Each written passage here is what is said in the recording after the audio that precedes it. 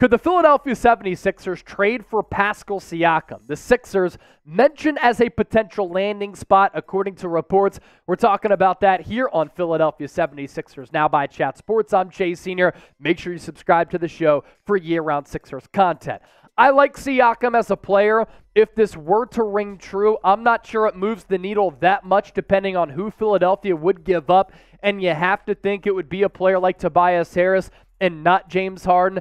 James Harden to Toronto doesn't make a lot of sense, but for Toronto, a team that's in that middle ground right now, they could be looking to just sell and pass up on this year, and Harden and Tobias Harris, both on expiring contracts. I'll also say this about Toronto. Anytime that you think they're going to be a porous team, they do such a great job of developing players and putting together assets to make them more feisty and competitive than what was originally anticipated, and they end up surprising a lot of people. Now, I like Siakam. When I've scouted him in years past, I think he's a very quality defender who's long, athletic, and will be bothersome for the opponent. His long arms can get in the way of passing lanes. He can block some shots. We've seen him D-up Joel Embiid a couple of times, even though the weight advantage is not on his side. I also like his defensive versatility because of him being so long with the wingspan, but also his long legs and him being tall to begin with. He's able to really stay in front of guards. He can guard wings, but also stick with those bigs as well on that low block because he does have some toughness that I think Sixers fans would really like.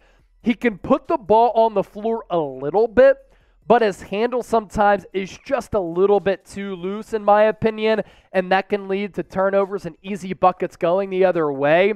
A few years ago, the three-point numbers were pretty solid, but as we're about to show you, the three-point game has fallen off a tad.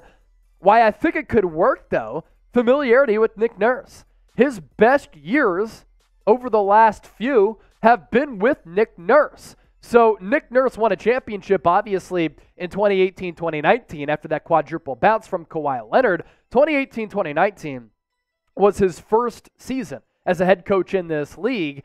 And then after that, these are the last 4 years for Siakam when Nick Nurse has been the head coach. And he's had career year after career year after career year in each of these last four, thanks to Nick Nurse being on that sideline. So this gives you a glimpse as to what Siakam can bring to the table. And when I talk about that three-point game struggling a bit, 2019-2020, he was at almost 36%.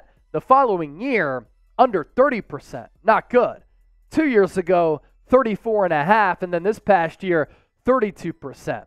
So if we want to complain about Tobias Harris and him being somewhat inconsistent, not having big-time moments, missing shots in critical junctures of ball games, you might have those same concerns with Pascal Siakam, but the production a little bit better. But what would the production look like playing alongside some other marquee scorers that could be on this team in a James Harden, and if not him, Tyrese Maxey, as well as Joel Embiid? His shooting splits last year for Siakam. Let's look at them here because they are interesting. Inside the three-point arc, pretty efficient player, 48% on those twos. Outside of his three-point range, 32%. Now, I did take 18 field goals per night. I can't imagine those numbers would coincide with the Sixers' tenure for three-point attempts per night. So he's basically due for like a 3, maybe more per game. So with that, let's tee up this question for the audience here.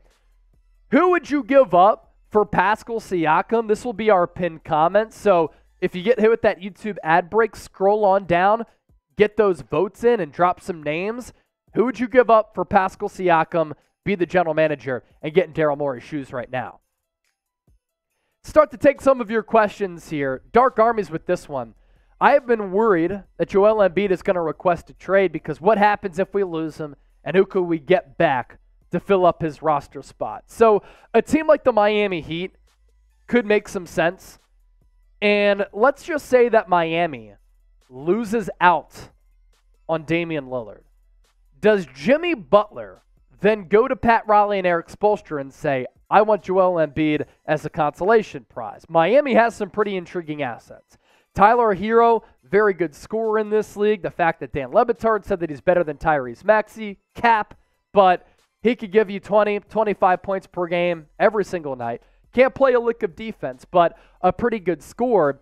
And then Bam Adebayo, switchable defender, very good shot blocker, can handle the ball a little bit. I like the mid-range game, a good lob threat too, good playoff player with a lot of playoff experience.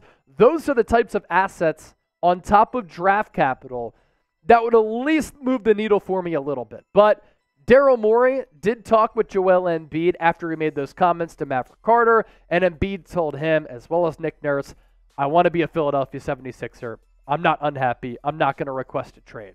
Next up, Mr. Awesome Guy 222. To truly build and win around Maxey, how much better of a defender would he have to become?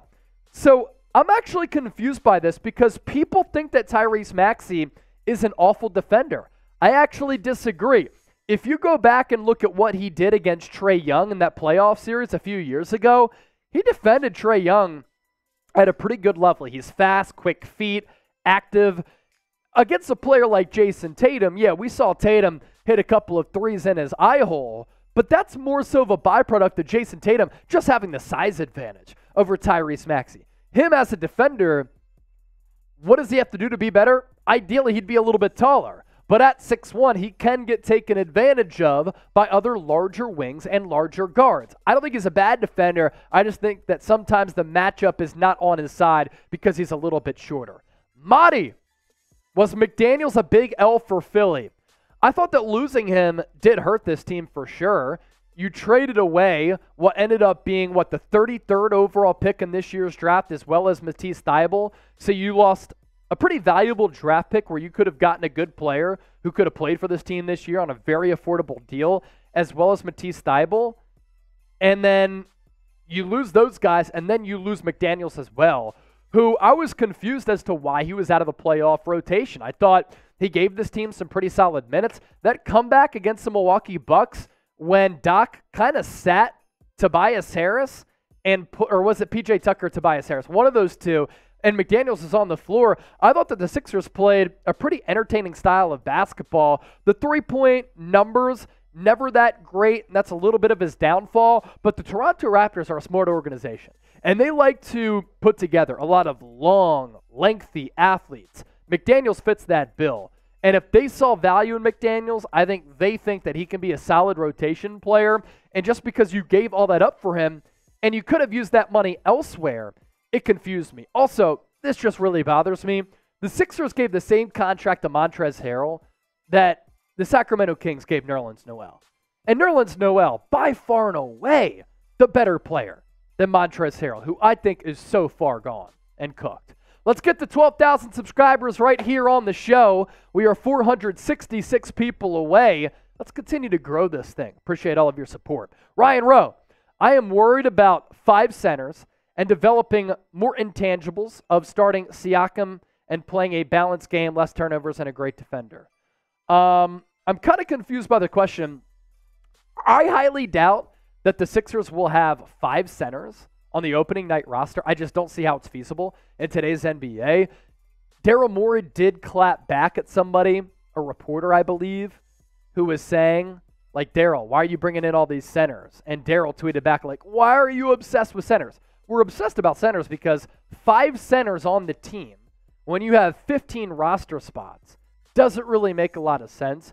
For Siakam, he does have that balanced game, does turn it over a little bit, is a very solid defender though, Ryan. Tim Starr, would you rather make a big trade this year or get expiring contracts and go hard in free agency next year? At this point, I'm not sure what type of trade assets that you would be able to bring in. So then you look at next offseason when the free agency crops a little bit better, and maybe you could get a better player via the trade market. And if you bring back Harden, you bring back Tobias Harris, that opens up about $70+ million next offseason for the Sixers to use at their disposal. That's a lot of money to try to surround Joel Embiid and Tyrese Maxey with. Dark Army's with another one. Do you think if the Sixers got rid of Tobias Harris and added Zion Williamson with Embiid and Harden and PJ Tucker and Maxey, do you like that lineup if you want to get rid of Tobias? I would take a chance on Zion Williamson. You're getting a young player with upside, and you're getting rid of Harris on an expiring deal. Would the New Orleans Pelicans ever take Harris for Zion unless they are just so tired of Zion barely playing, him reportedly not showing a lot of interest in developing a jump shot or a floater or doing the necessary things for him to be in shape? If they'd be willing to take Toby for Zion, yeah, I would try it out. The only issue is that Zion doesn't do anything to stretch the floor alongside Embiid. Sean, will the 76ers consider starting DeAnthony Melton if Harden is traded for a wing/other pieces? Does that slide Maxey to point guard? It would give you a dual backcourt of ball handlers, and I do think that depending on what happens, DeAnthony Melton is capable of starting, and that could definitely be an option. And I like Melton as a player. I think he's one of the top bench guards that you could have. Good two-way player, very good defender. He can create at least a little bit, has a solid three-point shot. Unfortunately, what was that? Game 6 and Game 7 grew a little bit cold against Boston, but I do like him. He's got that dog in him. Matthew, what about a Harden for DeRozan trade straight up? At this point, I would do it. I think that DeRozan would be a good fit in that backcourt with Maxey. I'm kind of just tired of Harden's personality, the Harden antics, and him just never taking accountability and him trying to pout his way out of 3 organizations now. Parrish Fells, what happened to Mac McClung? He's a cheap option. It couldn't hurt. Yeah, so Mac McClung, I think the point has become clear that a lot of teams don't think that he's an NBA player. Had an opportunity with the Lakers, had an opportunity with the Warriors, 2 well-run organizations, had an opportunity with the Sixers. He got his moment of fame in winning the dunk contest. I would give him a shot, maybe in preseason. I think he was some type of restricted free agent or something along those lines. But in the preseason, I want to see what the dude can do. Not a great defender, 3-point shot, really just okay. If you're still rocking with us, give me a real one down in the chat. That means that you made it this far, you like our content, and you're a fan of what we do, and you're a fan of the Sixers. Thanks for watching. It's 76ers Now by Chat Sports.